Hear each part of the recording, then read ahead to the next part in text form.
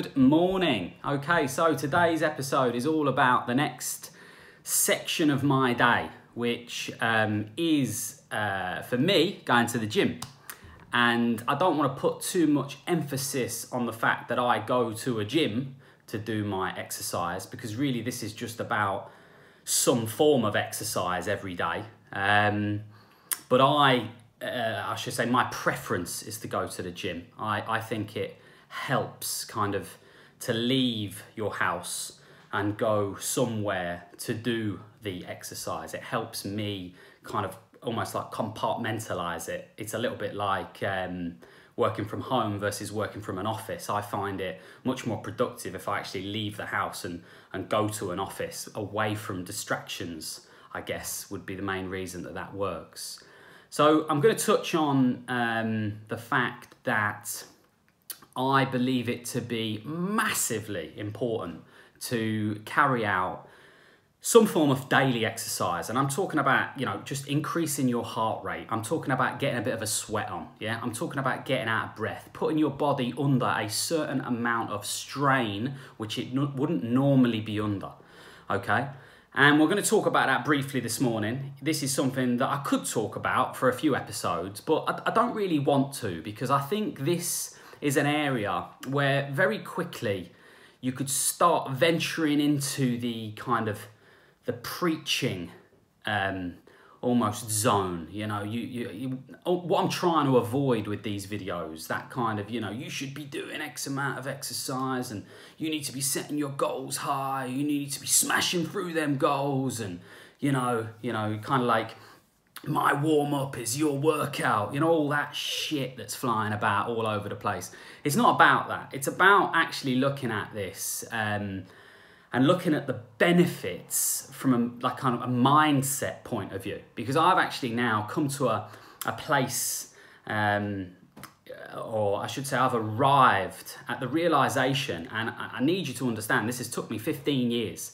My relationship with the gym has been anything and everything. I've had supplements, I've been on training courses, I've concentrated on cardio, I've had injuries where it's meant I could only do my legs, and anything you can imagine. Subscription to Men's Health, chasing the six-pack. I got like a 4-pack once. Trained religiously and ate like a guinea pig for 4 months before a holiday. Got myself, a certain angle under a certain light, what could be described as like abs. Got that. I've got a photo as well. And then, like 3 days into the holiday, you're on your 13th bread basket. You catch a glimpse of yourself in the mirror before you go out at night, and you've pretty much undone 4 months of hard graft, stress, and kind of effort. So I've done it all. I've been there. You name it. Every protein shake, every, creatine supplement, I've had it all. And the funny thing about that was I was chasing a dream. Yeah, that type of training is 9 times out of 10 born from insecurities. And I was insecure perhaps about my body shape, my body size, the lack or the amount of muscle that I might have. And that is really what that whole industry is all about. And I think that's what sells, actually. And perhaps the reason what I'm going to sell it to you on is not spoken about a great deal is because perhaps it is not as sexy, perhaps not as many supplements would be sold, perhaps not as much gym gear would be sold. But I'm talking about the before and after as far as your mental state is concerned. This, for me, is where I'm at. I go down to the gym, I do 40 minutes in the gym, and that's normally 30 minutes cardiovascular, 10 minutes weights, but light weights, just so I don't turn into like a stick man. And then I'll go downstairs to the steam room, and that's normally where I do my meditation, which we're going to be talking about tomorrow, the big M word, the taboo subject of meditation. But that's what I do down the gym. So I do like 40 minutes down there. And I push hard, don't get me wrong. I'm a fit guy. I've trained all my life. I like to push myself while I'm down there. But really, the biggest benefit, the biggest impact is the before and after as far as my mental state is concerned. And that is what I think anyone who's struggling to keep the routine up, and anyone who just doesn't go to the gym full stop, start realizing that your mind will thank you for it. Forget about, you know, beating your PBs. Forget about running further than you did last week. Forget about maybe packing on a bit of muscle so you look better on the beach. Think and believe me when I say you will be a much more rounded individual as far as your mental state is concerned if you hit the gym or if you do some form of daily exercise. So that's point number one. Absolutely massive.